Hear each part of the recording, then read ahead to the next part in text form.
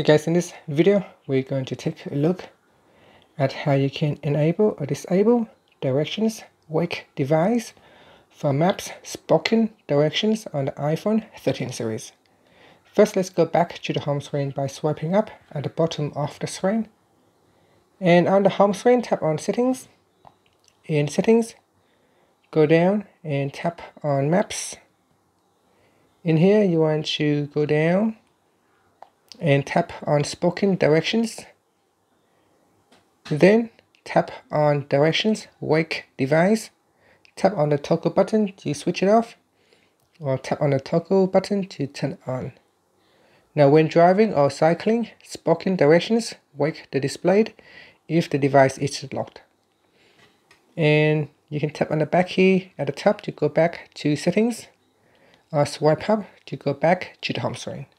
Thank you for watching this video. Please subscribe to my channel for more videos.